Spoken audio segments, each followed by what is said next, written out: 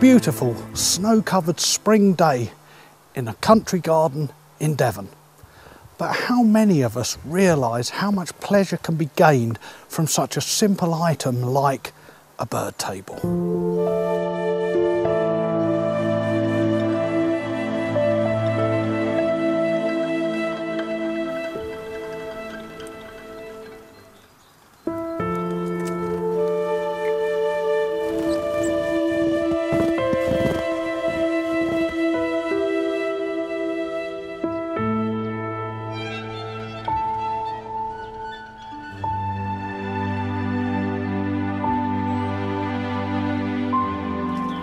It doesn't have to be an expensive pastime. If you want, you can just put out breadcrumbs. You don't have to buy birdseed. Whatever you put out, you will get hours of pleasure watching the birds at the table.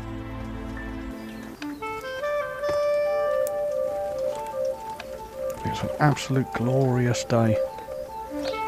And I can see we've got hedge sparrows in the tree. We've also got blue tits, great tits, and a nuthatch. All observing and watching our action and the bird table, waiting for us to disappear so they can come down for breakfast.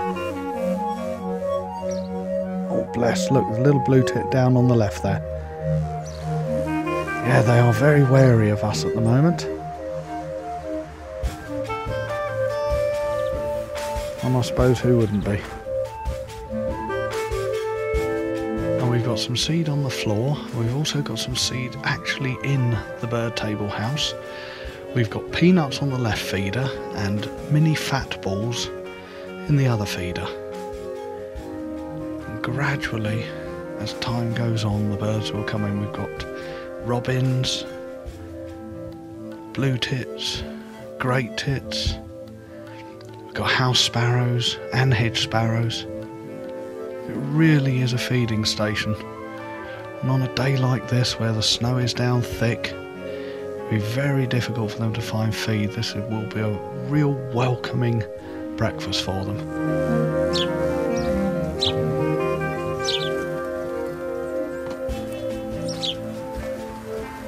The blue tits certainly love the peanut feeder.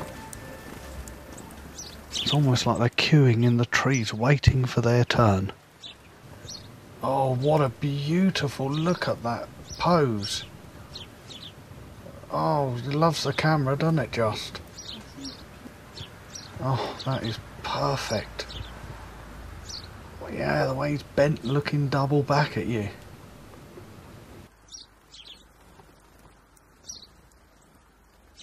Look at that, what a great shot.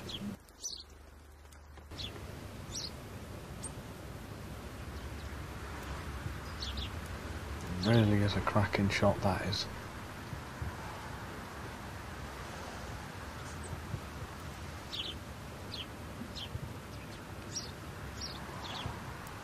Yeah, you make sure that no other... Oh, you know, we won't tolerate a blue tit on his feeding patch.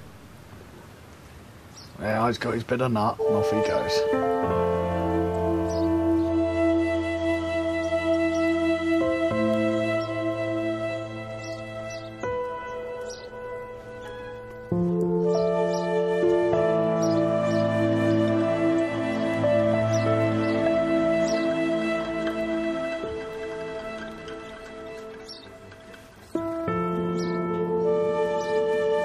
Chaffinch just sort of searching around. He may well come into the bottom of the bird table.